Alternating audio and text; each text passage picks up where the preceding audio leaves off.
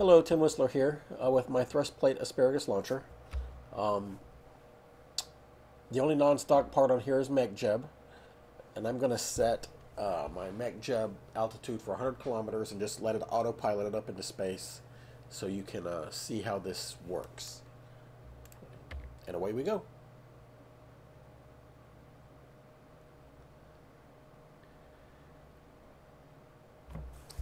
It's a little wobblier than I'd like, um, but I only spent about 20 minutes on this. I didn't really uh, devote a whole lot of time to making sure everything was strutted nicely, but it will get up into orbit. This is the craft file that I'm going to be sharing with you guys. Uh, Things that I didn't fine tune on here, some of my big orange tanks run out, as you can see here, before these boosters. Usually when I'm building something like this, I fine tune that so that uh, I'm not carrying dead weight, because I do lose some delta V. But this is plenty enough for this purpose, so I didn't bother fine tuning. You'll see the solid fuel up here is going to run out pretty quick, and then all the asparagus launchers are going to start, all the asparagus stages are going to start falling off.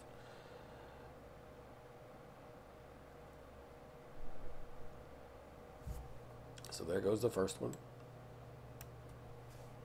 Next one will be pretty quick. And then talking about fine tuning, I also carried these solid boosters as dead weight for a stage or two. Because like I said, I didn't fine tune it. And if I drop those off early, the way I've got them set up there, they'll slam into my tanks and cause all kind of havoc. And I don't really want that either. So since I had enough delta V to get up into space, that was really all that was important. And basically the goal is to get this delivery vehicle into orbit. Delivery vehicle 75 tons, so that is a big challenge for new people. Starting our gravity turn. As soon as these last two tanks fall off, then all these solid boosters will also fall off. It's a little unwieldy, but as the weight drops, it'll clean itself up. It will get into orbit just fine.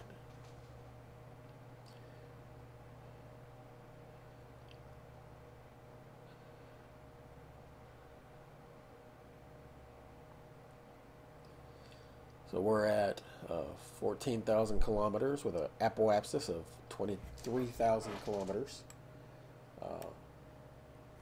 We should actually get into orbit with just enough fuel left to get to the moon before I have to undock my payload.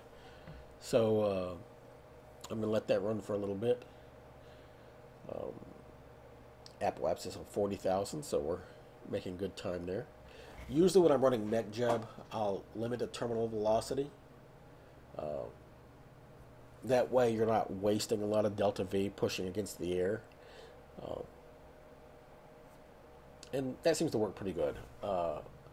Corrective steering or not corrective steering, I've never seen it make that big a difference, but I have it turned on, so your mileage may vary.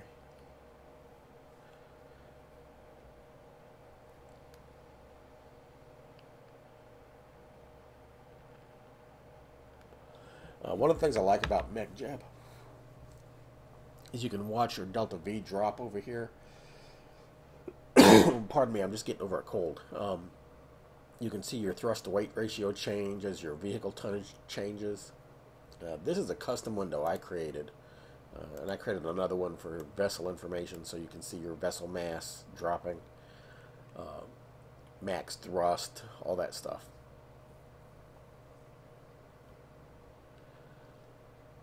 So we are at 100,000 apoapsis. So mech jeb's just going to kind of keep it there because I'm still in atmosphere right now, so my apoapsis will slowly drop as air drags against me. But once I hit 69,000 meters, I'm not in atmosphere anymore, and it'll start to circularize. This is the stage where I usually turn on RCS because this is a big unwieldy beast, and the little SAS module I have on it is not quite sufficient. But I did put plenty of monopropellant, so even using it in these turns, I'll have enough left for docking when I get there.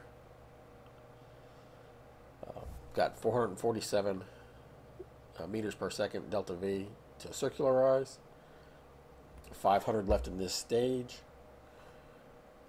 So that will leave me almost 900 meters per second in the launch vehicle. That's actually enough to get to the moon. So I could take this thing all the way to the moon just on the asparagus launcher.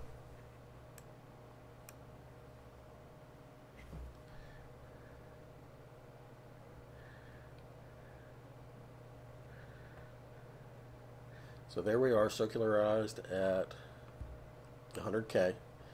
I'm going to go ahead and take us to the moon so you can see how much, and I'll use MechJeb so that it'll be quicker.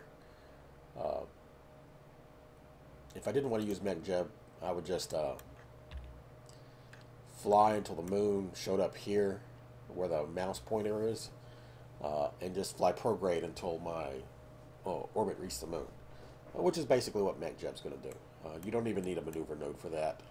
To get to the other planets is harder, but to just get to the moon, you can fly to the moon, comes up over the horizon, and then fly prograde, and you'll hit it. But MechJeb will auto warp and all that other stuff, so we'll get there faster, so this video is a little shorter. I'll have to manually stage at this point, because I only have 73 meters per second delta V left on this stage. But it's okay.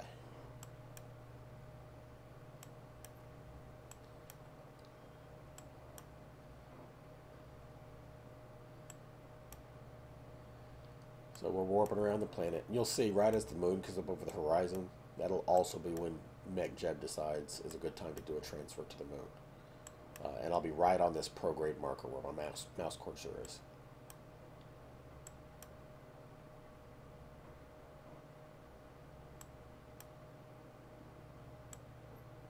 Well, maybe not exactly.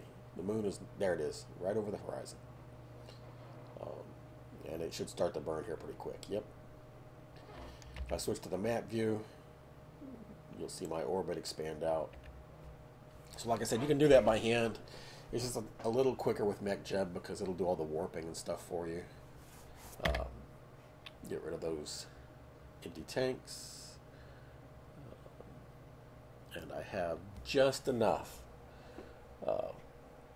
fuel left in that last orange tank to get me to the moon. It's going to take about 500 meters per second delta V to get there, and I have a little over that in the tank.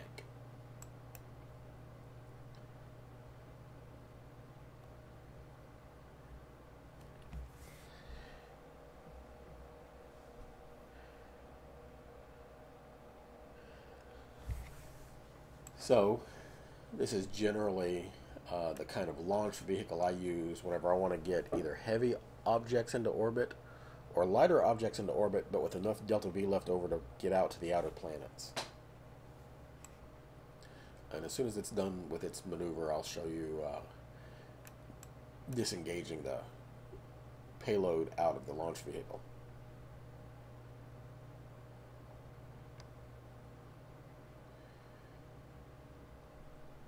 So it's just about done.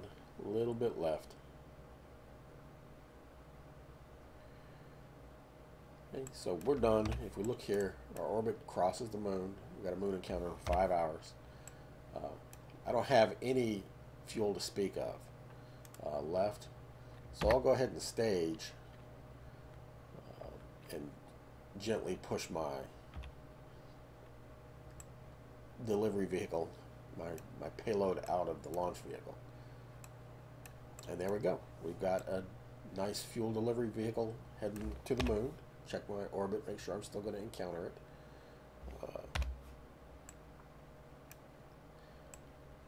And there we go.